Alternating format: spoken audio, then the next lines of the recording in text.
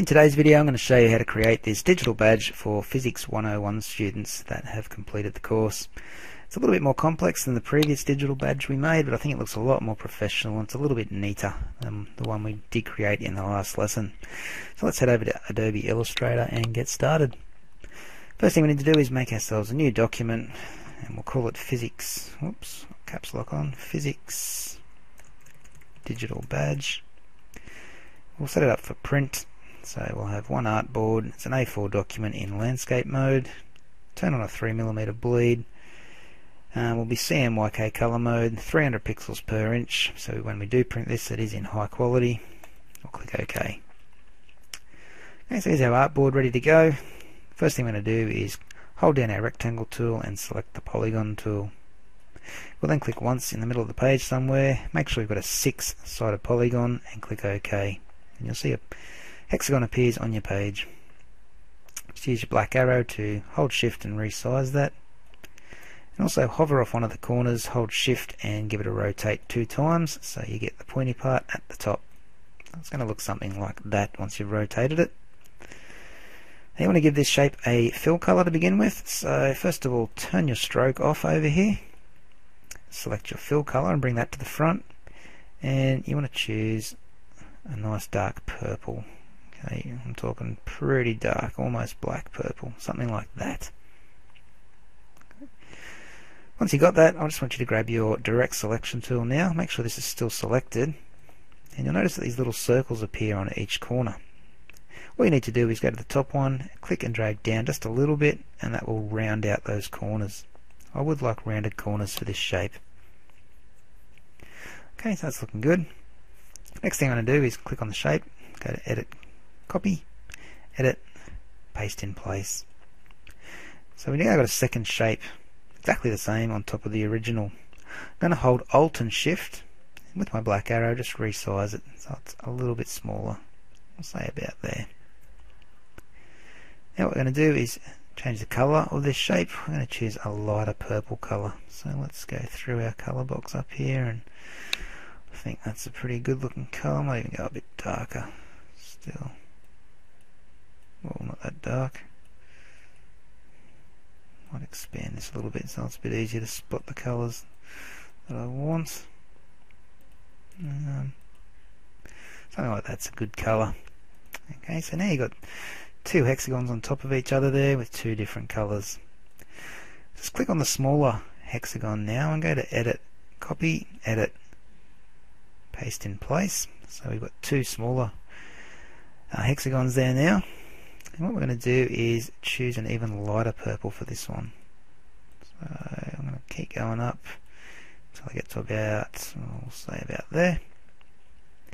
Now if we just go back and look at the example, I've got 2 colours in my background here, darker on the right, lighter on the left. So we need to remove half of this hexagon I just drew to reveal the darker one on the right and leave the lighter one on the left. Okay, so what I'm going to do is go over to my pen tool and hold my mouse down on it and select the Delete Anchor Point tool. Over the right hand side of this shape we've got these little anchor points. I'll zoom in a bit so you can see these little blue squares. We need to click on them when it comes up with the word anchor. That's simply going to remove them and start revealing the shape behind it. It doesn't quite get in the center, so what I'm going to do is add an anchor point. Zoom in here so you can see what I do. I want to add an anchor point right in the center there, so when we get to intersect, click once and it will add an anchor point in there. I can choose my Delete Anchor Point tool now and just delete this one over here, and it connects up with my middle anchor. I'm just going to scroll down to the bottom and do the same thing. So first of all I'll grab my Add Anchor Point tool, hover around the middle. When that green guide comes up and says you're in the middle, click once, then go back and grab your Delete Anchor Point tool and delete the little anchor on the right here. Okay, it's a little bit curved, this line, but that's not to worry. If I zoom out, see it's pretty good, and we've got that split down the middle now with the 2 different colours, so it's looking nice. Last thing I want to do is put a white border around the outside of these 2 shapes that we just added in, so I'm going to click on the bigger, darker hexagon and do the copy and paste in place thing again. Now what I'm going to do is remove the fill color. So the fill needs to be gone. The stroke, it needs to be white, and it needs to be 3-point in size. So up the top, change it to 3-point. Holding Alt and Shift, you're going to resize it down so it just snaps on to those other shapes. I think this darker one's a little bit too fat now, so I'll resize it by holding Alt and Shift and just making it a bit smaller too. Maybe a little bit too small that was. Very fiddly process, but when you get it right, it does look nice. So take the time to get that looking good, and it should be looking something like this. Next thing I'm going to do is add a banner through the middle. And the way I'm going to add a banner is over here in my tools, I'll grab my rectangle tool. Now I'm going to hover around the center of the page here until I get the center point with my guides where it says intersect. Generally that's the center. I'm going to hold the Alt key and click and drag out. I'm not going to go too far off my page. I'll say about there, looks good. And I've already got the right color. Make sure you get that really dark purple as your fill color that matches the back color here. If I grab my eyedropper tool from my toolbox, I can actually click on any of these colors and choose which color I want to be my fill color for this rectangle. And I do want that dark one. The other thing I want to do is get a stroke on it, so click on your stroke color here. Now, it's an interesting one, this stroke color. I don't want it to blend in with these two lighter colors. I'm going to make it really light purple. So what I'm going to do first of all is just select, let's say this purple here. Okay, doesn't look very good. So what I'm going to do, whoops, is just double click on that little purple swatch. We can adjust it. Let's make it a bit more pink. So I'll bring it down this way. I'll move this slider and make it a bit lighter. Even a little bit lighter still will look good, I think. So when you get this color here, let's just click on OK. And you'll see that little swatch has changed now to that light pink color. If I bump my stroke up to say 3-point, yeah, that stands out nicely off all those other purples, so that's looking quite good.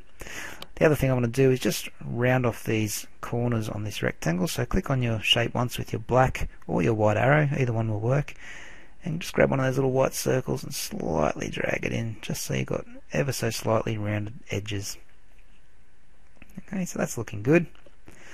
We want to put little tails on this ribbon, and the way we do that is grab the rectangle tool again and simply draw a rectangle over the top here. It's got the same colours as inside on this big rectangle, so leave them as they are, that's fine. We're not going to round off these corners, we're just going to move it into position roughly like that. Might even go a little bit longer. Okay, once you've got it like that, click on it once with your black arrow and go over to your Add Anchor Point tool. And what you're going to do is find the center of the shape. I'll just zoom in a bit here so we can see what's going on. Find the center of the shape, go across to the left and click once on that left side of the shape. That adds a little blue anchor point. Do the same for the right. So find the center, go across, click once, and that adds a little blue anchor point to your page. You can grab your white arrow now, which is your direct selection tool, hover over those little anchor points and just drag them in a little bit. Just gives it that ribbon kind of effect. Now it's going to look better if this part of the banner is behind the main part. So once you've clicked on this, either with your black or white arrow, you need to go to your layers panel. Okay, so I can't see my layers panel over here anywhere, so I'm going to go to Window, choose Layers, and just expand on this layer, and you can see all the bits and pieces that are used to make up my document. I'm going to grab this top path, which is this one here, just drag it down below this main part. If I just zoom back out now and I'll hide this layers panel for a minute, that's starting to look pretty good. I'm going to copy this, actually I won't even copy it, I'll click on it once with my black arrow, hold the Alt key, click and drag off, and hold Shift just to move that duplicate copy over to the other side. You will need to rotate this 180 degrees. It'll need to come out a little bit more. There we go. So make sure you got both sides matching. If you think it's a little bit too tall, highlight both those shapes and just resize them a little bit. You should have something similar to that, so it looks like a nice banner running through the middle. Okay, we want to put some text on top of this banner, so grab the text tool. You just click and drag a text box inside of there, and I want you to write the word Physics 101. And mine's coming out black, so I'm going to have to highlight that and change the color to white. I'm also going to change a few other properties at the top here. I'm going to change my font to Impact. I'll make it pretty big, size 72. Look good. Might even be able to go a little bit bigger there actually. Size 80. I'll center align it. Okay, so I'll just move that around a bit until I'm happy with how it looks. Yeah, that looks quite nice. So that could be a badge just as is like that now. That looks pretty good, but what I'm going to do is add a little bit more detail and put some symbols or scientific related symbols up the top and bottom of the badge. Now the cool feature in Illustrator is that we've got some symbols over here in the symbols panel that have already been drawn for us. So look for your symbols panel. If you can't see it, go to Window and select Symbols. What you can do with these symbols is simply pick them up and drag them onto your page. Okay, and you can resize them, color them. They'll never lose quality, and you can use them all you want in your designs. So what I'm going to do is go to my library down here, and I'm going to look for the mad science symbols. Okay, so there's some symbols related to science. The ones I want is the first one. Okay, it's an atom, and the second one is a flask. So drag that out as well. Then you can just close off those symbols panels for the minute. What we're going to do is edit these shapes. I'm just going to take the color out of them really. So I'm going to make this nice and actually we don't want it too big. We want it to go down the bottom here and fill up this gap. So just resize it a bit. Make sure it's in the center. So probably about there will look good. So I'm going to zoom in here on this flask for a minute and show you what I'm going to do. I don't like the colors, so I'm going to double click on it, and what that does is brings our flask into isolation mode. From here you're able to pick up certain parts like those little circles and delete them.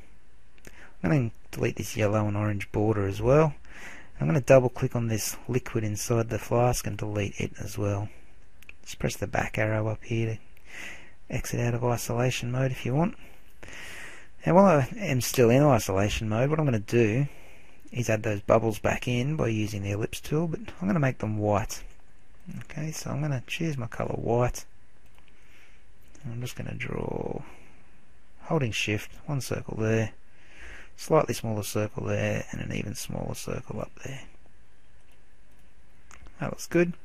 And the other thing I want to change is the stroke color on this shape. So just click on it once with your black arrow up to the strokes here, and I'm going to choose that pinkish color I used earlier on for my banner. Same goes for these black lines going through here. So let's click on the black lines and change that stroke to that pink color as well.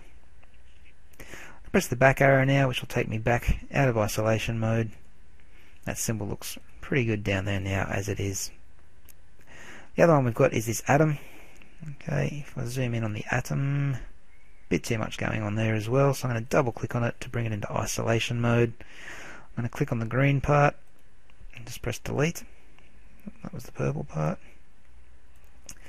I'm just going to have to move this across so you can see what's going on. Actually no, I won't do that. I can see that it's there. It's just white. It blends in with my background a bit, but that's alright. I know it's there. I'm going to delete these yellow balls. And to delete this grey one, I'm going to actually have to double click on it and delete it. Now I can press back, back, and over here somewhere I've got my symbol hiding. If I drag it on top of my page, you can see it again. So I'm going to move it across. I might rotate it twice, so it looks like that. Put it in the center so it's measured up nicely with the rest of our page. There we go. I think I might make this pop out a bit more by adding a stroke to it, so I'm just going to double click on it. I'll give it a stroke as well, so that pink stroke. How does that look? A little bit too thick, so let's make that stroke 0.25 point in size. That looks nicer. So when I press back, yeah, that looks good. I might make it a little bit bigger still. Nudge it around with my arrow keys as needed. I'll press Ctrl 0 when I'm done for a look at the page. Okay, I can't see anything wrong with that. I think everything looks great. So that's our digital badge finished for the Physics 101 class. Go to File, Save As, and I'll just go onto my desktop where I've got my folder. Topic 1. Make a digital badge, and I'll call it Physics Digital Badge. Click Save. When this box appears, click OK, and you're all finished.